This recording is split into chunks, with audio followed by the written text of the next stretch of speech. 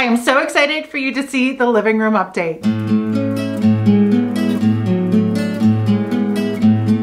Hey guys, it is Jen with Mother Time, and today I am going to take you along as I do a little update in the living room. Thanks to Wayne for helping me out on this one. A couple of weeks ago, I shared my kitchen update with you, which was so much fun, adding the faux beams, that beautiful copper faucet, taking down the microwave and adding the pot rack with the beautiful copper pots. That was such a fun update to do. Well, guess what? Now we are heading into the living room and just doing a few little updates. I recently also added the hutch that I thrifted that I shared with you, but I have been struggling with the wall that has the TV on it, the very large TV on it, and I wanted to do something to that wall to make it a focal point in a sense that we're always looking at it. The TV is there, but I wanted it to just look pretty. So we're gonna add some board and batten, and then I'm so excited. We're adding some faux beams on the ceilings the ceiling, not ceilings, ceiling in the living room too. I love the faux beams in the kitchen. So I'm gonna take that into the living room. I'm even thinking now too of adding them here in the dining room. I love it. It just really makes the space feel cozy, and it is so easy to do with just some pine boards, some 2x4s, which we used in the kitchen. We're using 1x6s in the living room. Anyways, I'm so excited to take you along and show you how it turns out. So grab yourself a warm cup of coffee and let's head into the living room to get started. It is about to get really cozy in here because we are going to do a little makeover in the living room. I've hinted at the fact that we're going to do some beams in the living room. I just think it's really going to cozy up the space. So I'm going to kind of talk you through really quick what we're going to do, and then Wayne's going to get going since he's taking the reins on this project. I'll be helping him out. So first things first, just like we did in the kitchen, we are going to be adding faux beams to the ceiling. I'm going to be adding 3 in here. Now the thing of it is, these are relatively low ceilings. I don't want anything huge on the ceiling to like really hang down. So just like we did in the kitchen update, we're going to be adding beams, but instead of 2x4s, which we used in the living room, or in the kitchen, we're going to be doing 1x6s. So a little bit longer, but shorter, just so they really don't hang down too low, and then they might bring the ceiling down a little bit. So I figured let's just do the 1 inches, but we'll just do a wider wood. We're going to stain it the same way using the Minwax Early American Stain. I'll be showing you all of that as we go through that as well. We're going to be adding 3 beams, 1 in the center and then 2 on each side here. I can't wait. I cannot wait. That is the cozy update number 1. Now, are you ready for number 2? So I have talked about how I've struggled always a little bit with this wall here. It's just a long wall, and we have a 70-inch television hanging on it. And that is like the one thing Wayne wants and my kids love. We love watching movies and, of course, sports, football. Wayne loves his golf, all the things. So, you know, give the man what he wants. He wants a big TV. That's what we have. You know, he does so much for me. I can give him his TV. But anyway, so I've always kind of struggled a bit with this wall as far as, you know, from a decor and a design standpoint. Well, I think I finally, we'll see how this goes, have come up with a solution for it, because I don't want to add a lot of clutter. I don't want more tables, don't want things like that. We are going to be doing board and batten on this wall, just like we've done in the hallway in the past and also in the entryway. We're going to do it on this wall. So first he's going to hang the board and batten. Then I'm going to decide if I want to keep it white underneath, like the rest of the board and batten throughout the house, or I may add a little bit of color, neutral color, just to kind of make this a focal wall, so to speak, because you're obviously looking at the TV, so it is a focal point of some point. So we'll see. I said, let's first get it hung, and then I can kind of I'm such a visual person, which I've talked about before, that I want to really see how it looks before I decide on the color. So I haven't quite decided if we're going to do the color, or if we're just going to paint it white. So the beams and then the board and batten. Anyways, we're going to get started with the board and batten today. So I'm going to get everything removed, and he's going to start hanging the board and batten Once we're done with this, then we'll be going to the beams. So it's going to be a fun project. So here is the last look of the living room before, without the wall, and of course without the beams. And I can't wait to see how this turns out. We removed everything from the wall except the TV. We're just going to work around it. Thankfully, it pushes away from the wall. So we are going to start by hanging 1x4s. We have two 1x4s that are 10 feet long. We did trim one down a little bit because the wall is just a little over 18 feet. So we have half of it up. Oreo is assisting us in this project, and now you can see he has the other one hung up. He uses an air compressor gun to hang it and uses a level to make sure it's straight. We use 1x3 for the vertical pieces, attaching them to the wall with an air compressor nail gun. We ended up hanging 4. Originally I was going to do 5, and we spaced them out 40 inches apart. I wanted to have a couple on each side of the TV.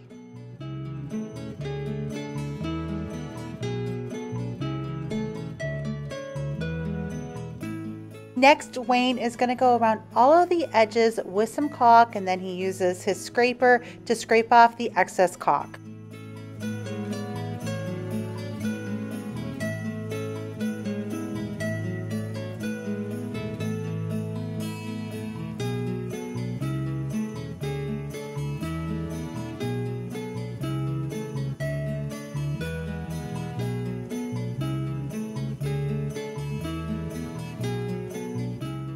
Now it's time to choose a pink color for the board and batten. I have a bunch of swatches.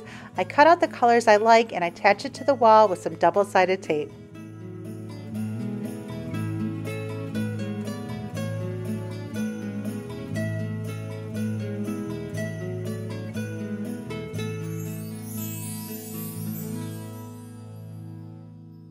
It is day 2 of our living room update. We got the board and batten hung, but are stalled because I'm trying to decide on the color. Like I mentioned, I wanted to do something a little bolder, and I think going with the bolder color would also encase the television a little bit more and not make the television such a focal point and really pop out. Having this a darker color would kind of make it look more all tucked in, so to speak, and just make it not so such a focal point, just the TV, this being a darker color. So with that being said, I like to take the little samples. I cut the little cards up with the colors that I liked, and I put them around, but I like to look at it in different lighting and different times of the day. So I originally hung these up last night to get a night look at them, looking at them with the lights on, just to kind of see how the light plays, because it can totally change how the color is going to look in different lighting and so on. So anyways, kind of leaning towards, we like this color a lot. Something a little bit bolder. Originally, I thought maybe doing a lighter color, but I think it's also not going to make it pop as much on the wall, because I am going to keep the color above, which is Sherwin-Williams Alabaster. So these are a few of the colors that we have here. Like I said, this is the Revere pewter that I used on the cabinets in the pantry update. So I was kind of thinking maybe that to kind of keep the same color and keep a consistency with color, but I'm not too sure about that. Now we're leaning, like this is called Clarksville Gray. This is Quincy Tan. I don't think that's on the running. This was a maybe at one point. And then let me take you to the other side. And here are a few more colors. I'm leaning to Victorian Garden, which I think is really pretty.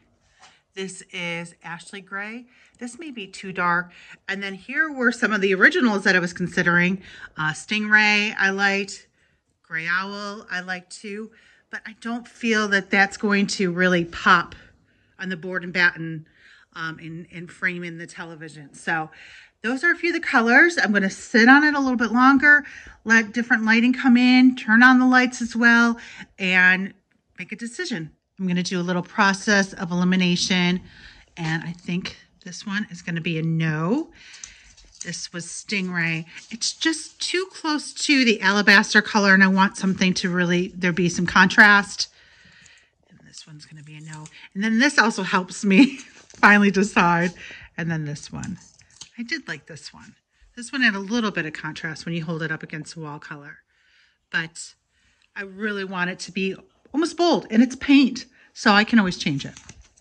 So I got these two left, and let me check the other side. And over here, I think eliminating this one, just a little too tan. I almost wanted like a gray, greenish gray even. I still keep gravitating to Clarksville gray. I like that one. Keeping pewter up just because, like I mentioned before, that, you know, is a color that we have in the house. So it might be nice to kind of just use that one too, but that's probably at the bottom of the list right now. And then this one's really pretty too, Nantucket. So I'm gonna take a look back now with the ones that I have up. I still keep leaning to this one. I'm really liking this Nantucket gray too. And then what I like to do is I'm gonna take this one down and bring it over here and kind of play with it in different lighting too. So since I do like this one, let's see how I like it here. So this is kind of like the game I play when I am looking at color. This might be too brown gray. This one is the Ashley gray. Still loving that one. And it has very similar to this one. Look at how similar those two are. And these are my top two favorites. I think this may be, look at how close they are. Those are really, really close.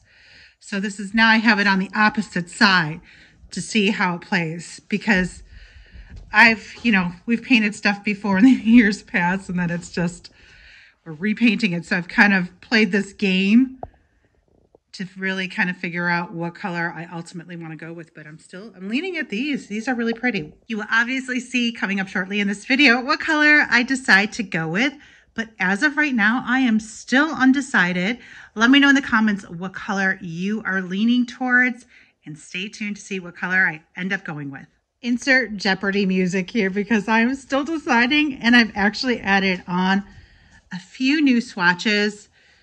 Now that I've decided I want to definitely go more bold, I added this one on, Hampshire Gray. There's the Gettysburg too. And then also moving them around. Now I have them on the wall.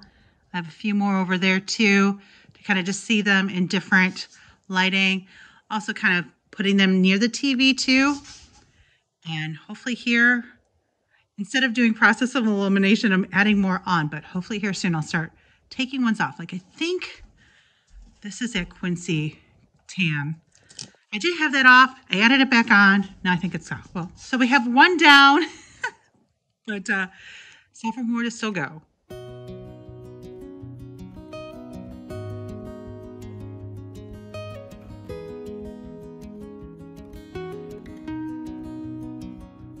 Narrowed it down to the top 5. Still in the running is that Gettysburg Gray. That has been in the running since the beginning. I have a couple new ones in there. The Desert Twilight. There's the Clarksville Gray, the Victorian Garden. So narrowing it down, and hopefully I will decide on one soon.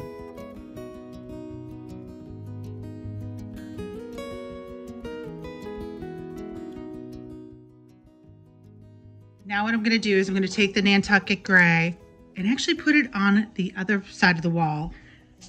And see, I just love just to see how it goes with the rest of the furniture. Make sure it ties in and it's not, look out of place.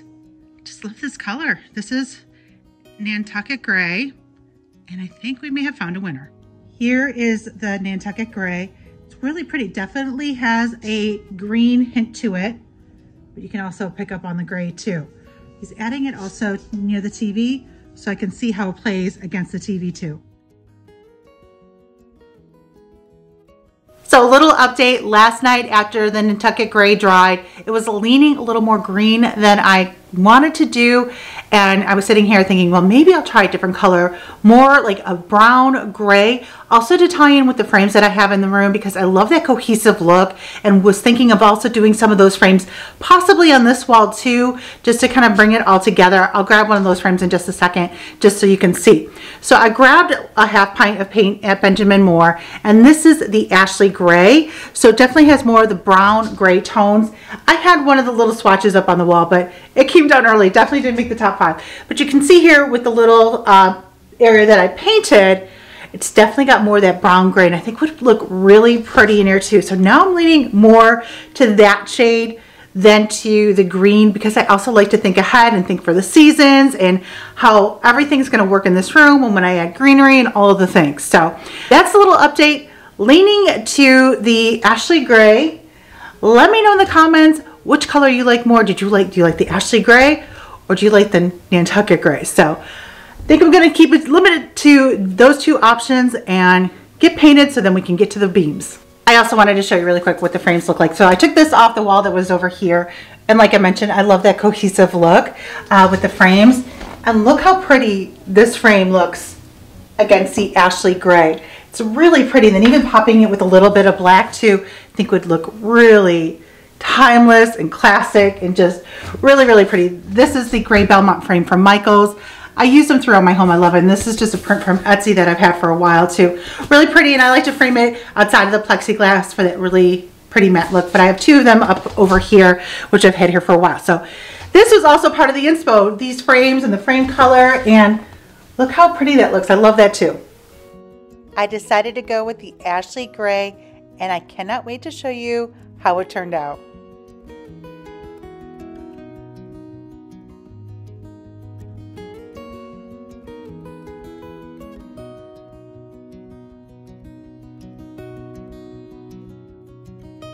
It is now day 3 or 4. I don't know. I've lost count, but wanted to give you a little update, mostly of the sconces. I'm going to touch base on those in just 1 second.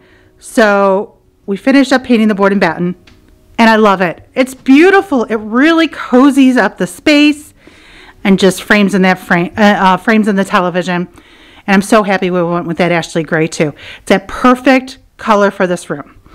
Anyways, I know I want to get to the sconces. So I was going to do the pictures like I mentioned, which I have here, and we did hang them up on the wall or just like look. And I don't know, it was just looking too busy, so I've kind of been thinking about it. I had these beautiful sconces that I actually got from Farmhouse Wares. If they're still available, I'll link them. And I got them a few years ago when we did the board and batten in the entryway. And then I moved them to the dining room when I got new sconces for the entryway. And I hung them here just to see how it would look. And I love it. And even Wayne, he was out, he came in and he was like, whoa, these look, don't you love them, Wayne? Wayne is in here. He was like, wow, these look really, really pretty. And I love that simplified look, and I love the pop of black. And it's simple. I know I've talked about maybe doing shelves up here or doing the pictures up here. But sometimes, and most of the time, less is more. And it's so, so pretty. Now we may run, depending on time, to a store that we know that sells these beautiful primitive sconces just to see if they have something that would work better, maybe even a little bit bigger. But I'm not too worried about it because I love these. I know we have to center them.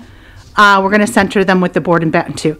Now you may notice too, I did do a little bit of playing, and I just was doing it quickly in the morning with some coffee, not filming. And I just kind of restyled the entertainment center a little bit. Just added a few things that I've recently thrifted on there, just to kind of get this room looking a little together. And then this table I added was actually in the dining room. I've had it forever.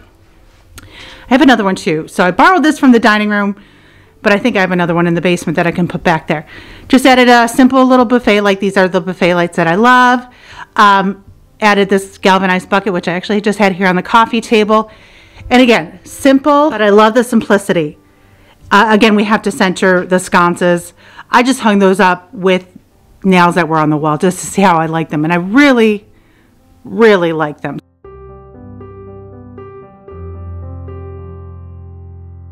We'll get back to the board and batten wall in just a bit. Now we are moving on to the DIY faux beams. We are using 1x6s for the faux beams. These are 20 feet, and then we're just going to cut them down to fit the ceiling. First, Wayne is going to stain them, and we are using Minwax stain in the color Early American. We are now ready to hang the faux beams. We will be using 1x6s for this project that we stained with Minwax stain in the color Early American, the same color that we used for the beams in the kitchen, but we used 2x4s in there. These are 1x6s. And we brought all of the tools and the saw in here to do all of the cutting, so we're not moving these 20-foot beams back and forth because we're going to need to trim them down a few feet.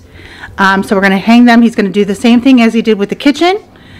He's going to do his pilot holes, add his screws, find the stud, and get 3 of these up on the ceiling.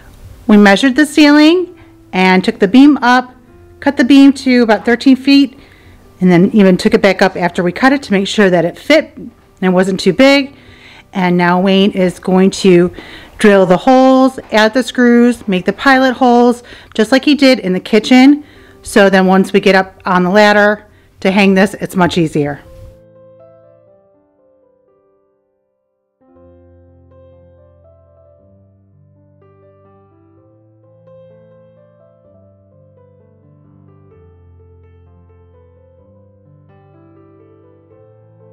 So what are these that you're adding? Pilot holes to make the screws go in easier when we hang it. And then we're going to add finishing caps so the screws are flush. This is a finishing hole so the screw is flush with the wood. And are you going all the way into the wood? No, all the way through? 1/8 of an inch. Just an eighth of an inch, okay. Just to get the screw fresh.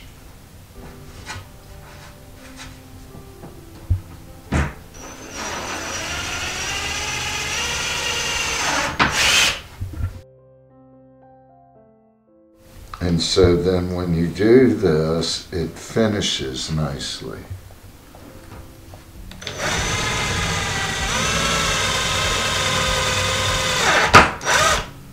Just enough to grip it.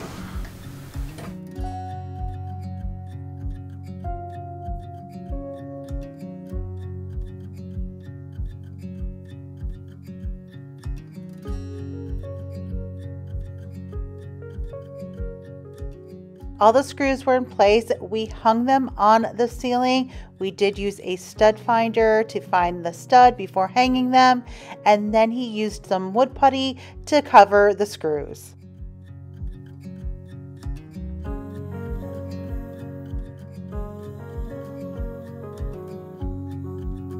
I picked up these frames that I showed you a couple weeks ago thrifting. So I thought these would be nice to decorate around the room too. They were only 99 cents at the thrift store. So I have these prints that you can actually get on my blog for free. I'll include a link in the description. And what I'm going to do is just take a few of them and then take my glass and trace around different parts of the picture. So I'm going to try to get 2 maybe out of 1, just so I'm not wasting any. Give me a little trace line. So I'm just using this, but this is always so easy to do, especially with some really pretty art. Look at how pretty that is. So I'm just going to cut it out.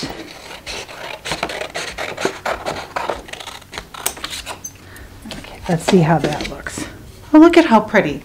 So easy with a thrift store frame. Now, these frames actually screwed in. I just have to line up the holes. And just like that, I have some really pretty vintage art with some thrifted frames. So I'm going to go ahead and close that up with the screws and frame the other ones.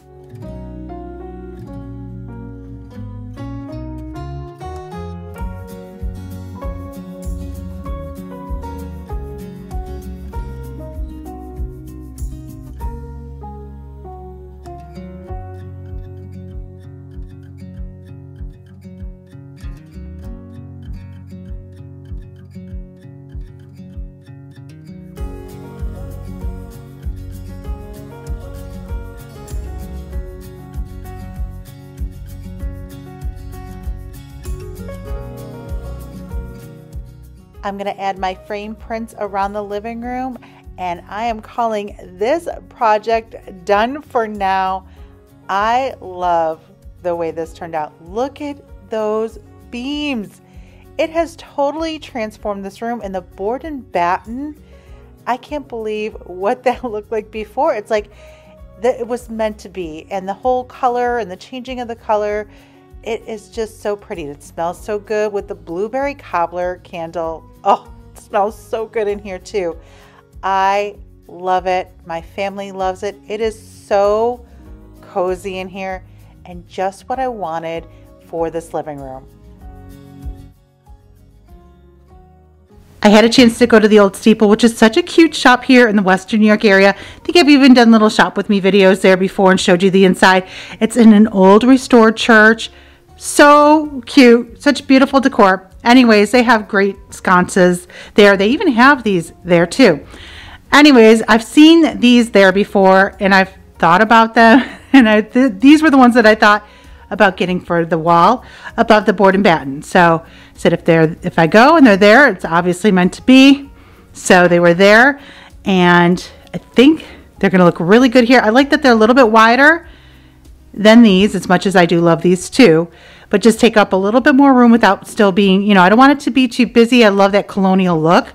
So let's get these hung on the wall and see how these look. I know I've already kind of shown you the final room with these here, but I wanted to fit this in to show you these too. These sconces were meant to be here. They look beautiful. As much as I love the other ones, these just take it over the top and are so perfect. I love them. I'm so happy I was able to get them before I shared the video so I could sneak this in and you could see how they look in here too. Okay, you guys, that is all for today's video. I hope you enjoyed this. I hope it gave you some decorating inspo for your home as well. Give this video a big thumbs up if it did. Let me know in the comments below what you enjoyed the most. And don't forget to follow me over on Facebook and Instagram at Mother Time. You can also check out my blog, mothertime.com, for even more ideas and food and home decor and all the things too. Thank you so much for joining me here today. I'll see you guys in the next video. Bye, guys.